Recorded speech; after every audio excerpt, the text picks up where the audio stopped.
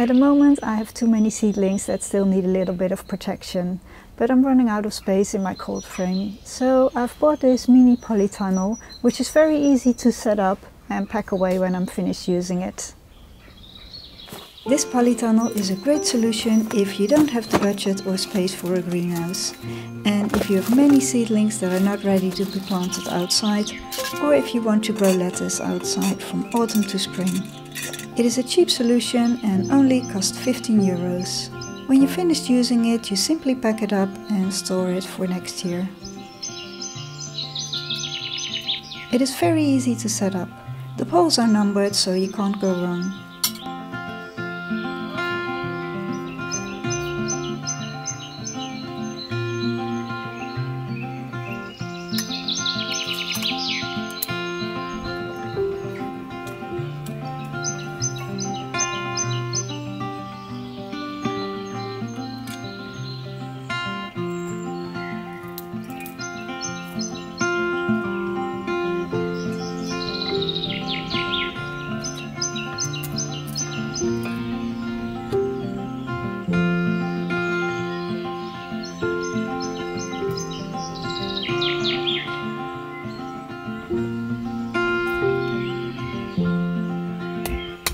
Using pegs to make sure that the tunnel can't blow away with heavy wind.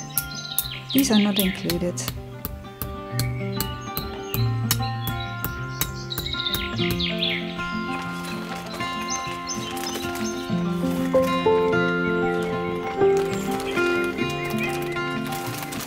The plastic cover is quite thick and has a zipper opening for easy access.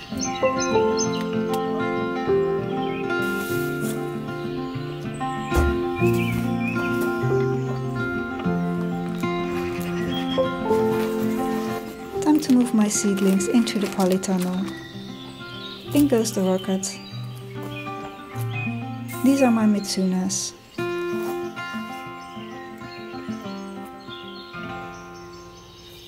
These are the forget-me-nots that I sowed in autumn. My white and my red onions can be planted outside as soon as my raised beds are finished.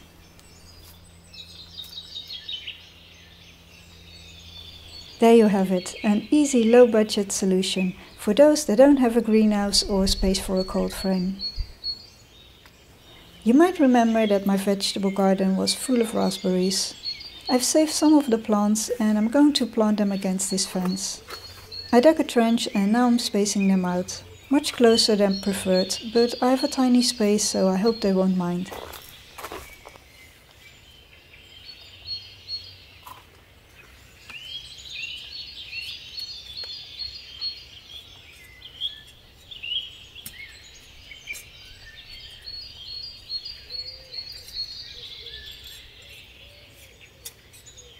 Planting is easy. Dig a hole and pop them in. If you plant them too deep, they won't mind at all.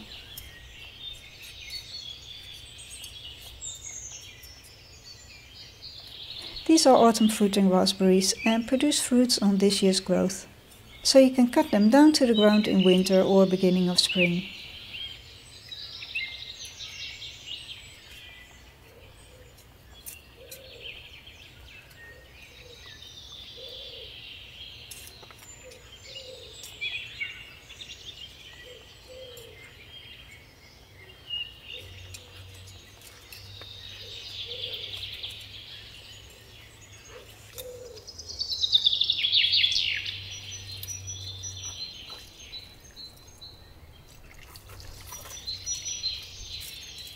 I give them a good soak after they're planted, and hopefully they'll give me lots of berries this year.